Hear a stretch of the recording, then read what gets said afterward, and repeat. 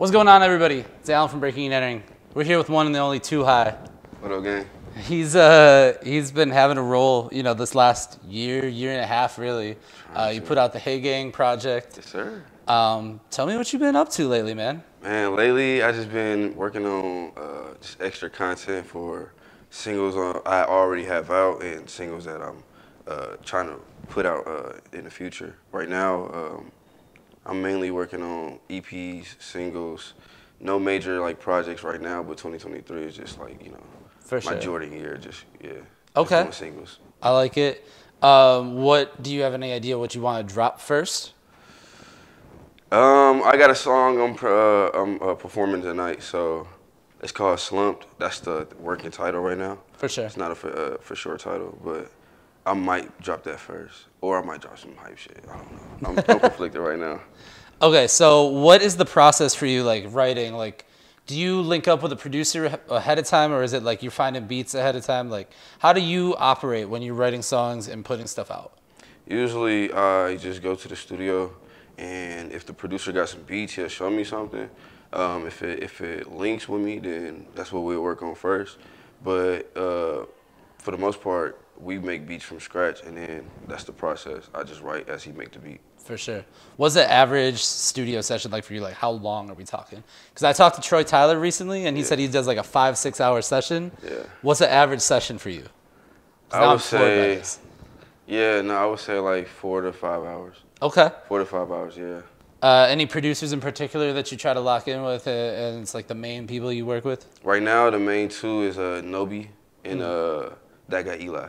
Okay. Yeah, so they make some fire ass beats. That guy Eli is actually producing the new song I'm performing tonight. So. Okay, we should say too, we're at Quies Terry's release show for Arts and Crafts. Yes, sir. How did you link up with him for the project to get involved? Who reached out to who? Were you just happen to be around each other kind of thing? What happened?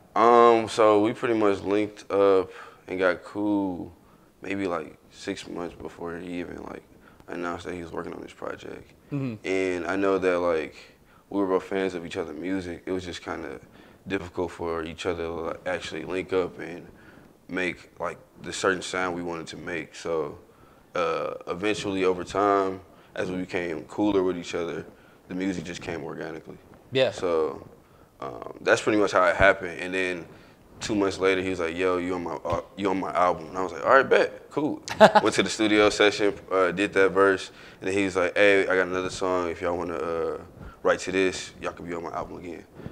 Bet. All right, cool. So I wrote another verse. So I got 2 credits on this album. So there you go. Yeah. When you write a guest verse, do you try to? Some people try to upstage people. Mm-hmm. Is that something that you consciously go out and do, or is it something that you're I'm just here to play my part?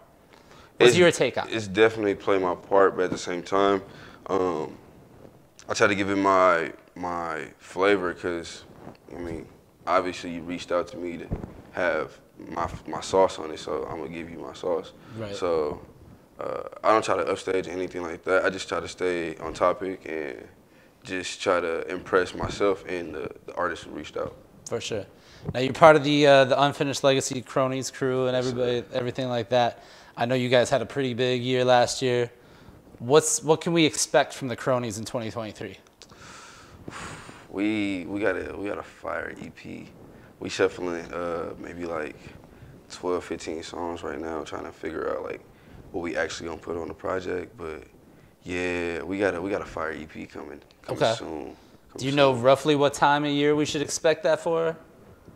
I don't even know if they want me to say this, but I would say look out for an announcement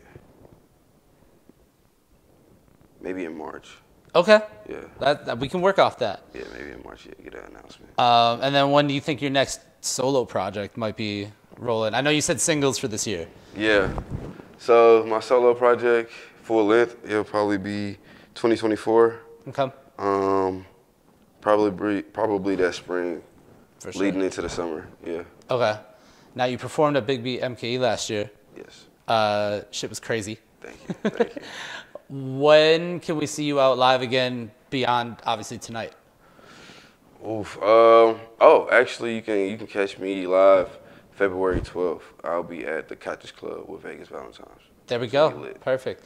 Now, people want to get in touch with you. They got to find you. Where's the best place to go follow you at? They can follow me on Instagram at I'm_2i. That's I'm_2hi. So There we go. Perfect. Keep it locked to Breaking and Entering as well, because we've got tons of coverage of the Milwaukee music scene. Thanks so much, man, for doing this. appreciate it, dog. For sure. No problem.